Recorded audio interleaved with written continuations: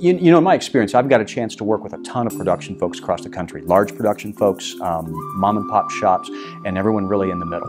And the difference is always what the person behind the camera really is about for the person in front of the camera.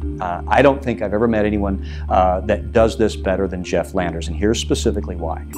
His amount of preparation in making sure that the setup for the production is great, the post-production, the editing, so that no matter what it looks like in front of the camera, it just looks killer when it comes out on screen or on video or on the web. So from beginning to end, Jeff just owns it all the way through.